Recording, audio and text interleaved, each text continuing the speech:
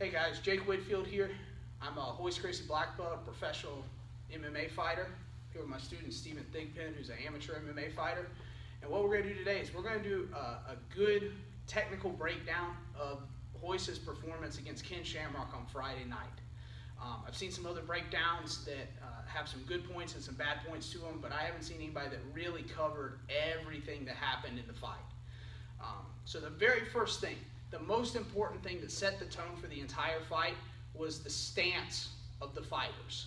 So when Stephen and I face each other, Ken was in pretty much a conventional boxing stance with the left foot in the front, you know, kind of weight on the front foot, looking to throw those big punches.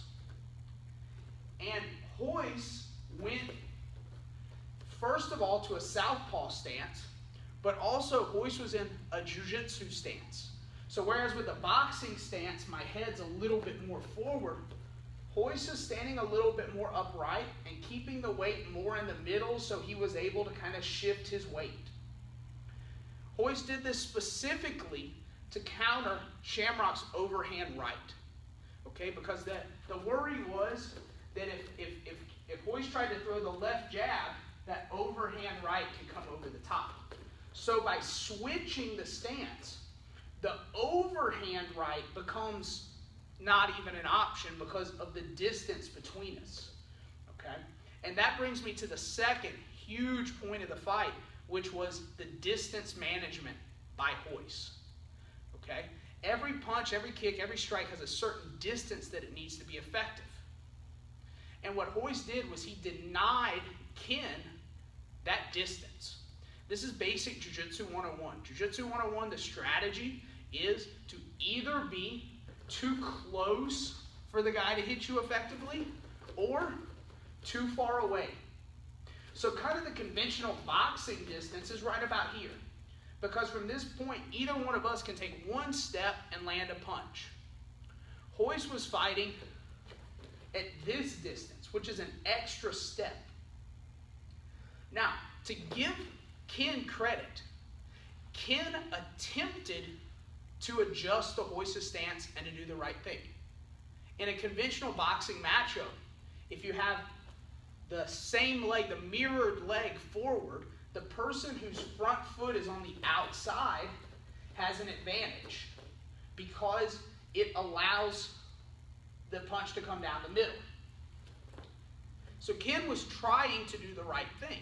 And what you'll see a lot of times is that when you have this type of a mirrored stance or what's called an open guard position, they end up, I step on the outside, Stephen steps on the outside, I step on the outside, Stephen steps on the outside, and eventually you run into the cage or into the ropes or whatever the structure is you're fighting in. And what you don't want to do is circle into the power hand. So if I'm trying to get away and I come up on this angle right here, I get hit very easily. So what Royce was doing was, first of all, step back a little bit for me. He was fighting from a greater distance, and then whenever Ken did attempt to get that dominant angle, Royce was circling away at the back angle. So instead of going directly sideways or this way, he was moving his body the farthest it could get away from Ken over here. And so that's why you saw they were repeatedly moving in a circle with Ken doing the right thing, trying to get his foot on the outside, but never in range to land a punch. Royce further helped himself out here by using his kicks. Royce is very tall, he has very long legs, had a huge reach advantage, and he used that very effectively. This once again goes back to the stance. In more of a Muay Thai type stance, you stand very square to the person. And this gives you a lot of power in your kicks, but what it requires is that for me to kick with my front leg, I have to take a step or a switch. And by Royce standing in more of a sideways position, he was more able to shift his weight and pick that front leg up without having to take those steps. Now, usually, the side-on stance has the problem of the low kick to the front leg. Go ahead. The low kick to the front leg. However, first, Ken Shamrock has never thrown an effective low kick. Second, any time that Ken did manage to get into a range that he could be comfortable from, Royce used the kicks. He used the lead leg pisone, the side kick. It's called the pisone in Portuguese, which is bringing the leg up and throwing it in. He landed several effective kicks to the body, touched the front leg a couple times.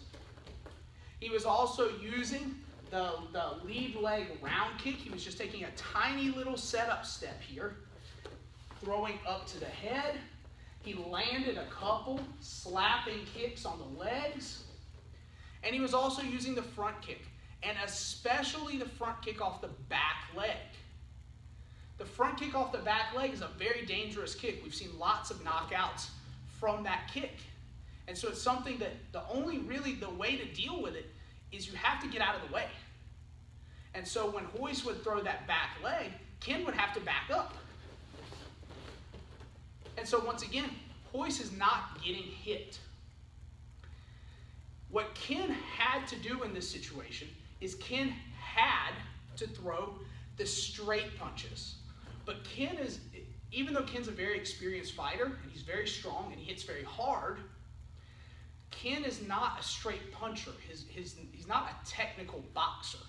So even though his corner was yelling at him to throw down the middle, step on that outside angle and throw that straight right hand, he didn't have the training necessarily to do that, and Royce was frustrating him by his footwork and his kicks to manage the distance. In fact, Ken threw one right hand that almost landed. So we were here. Ken did throw the right hand. It almost landed. And Royce tried to go in for the clinch, but when he grabbed him, Ken just kind of had a really good base and kind of pushed, and they came back out.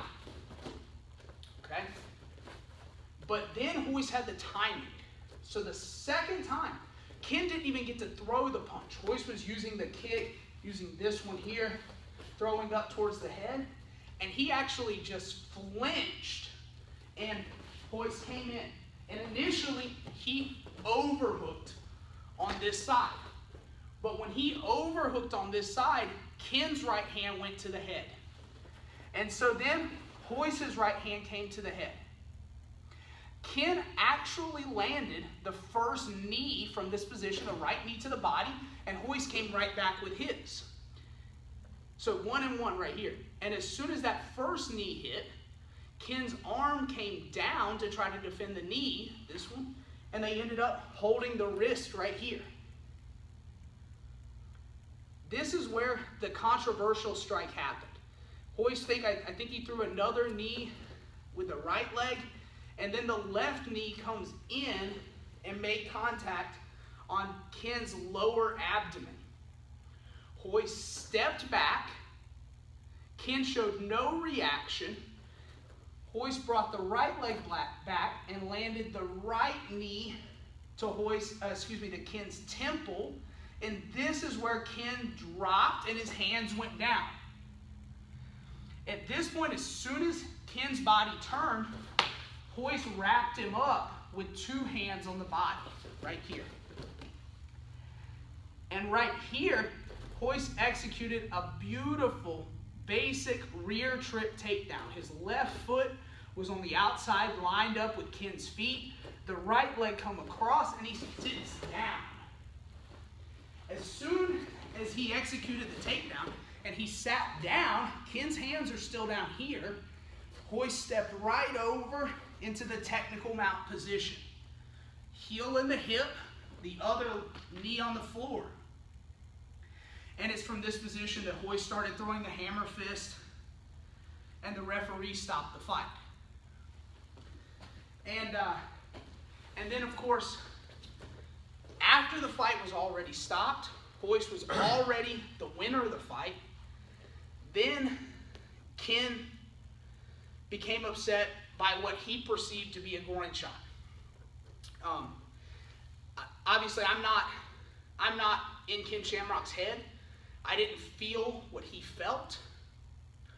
But when I talked to Royce about the fight yesterday, Royce told me that his knee, he never felt Ken Shamrock's cup. And if you watch the replay, Royce's knee lands high on the shorts next to the right hip. If you look at an anatomy chart, this is the lower abdomen. The groin is between the legs. The lower abdomen is up here. But what happens is that in boxing, there's a rule that says no low blows. So in boxing, a punch to the hip, a punch to the leg, is an illegal strike. In MMA, the rules don't say that whatsoever. The rules say no attacking the groin. Royce did not first intentionally try to throw any type of an illegal technique. Second, Royce didn't hit an illegal target.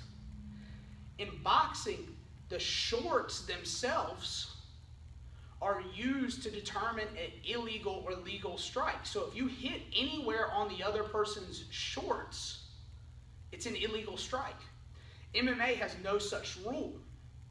So where Royce hit was up almost on the hip flexor, just on the inside of the hip and the lower abdomen. And this is a point that there's really no way to tense these muscles.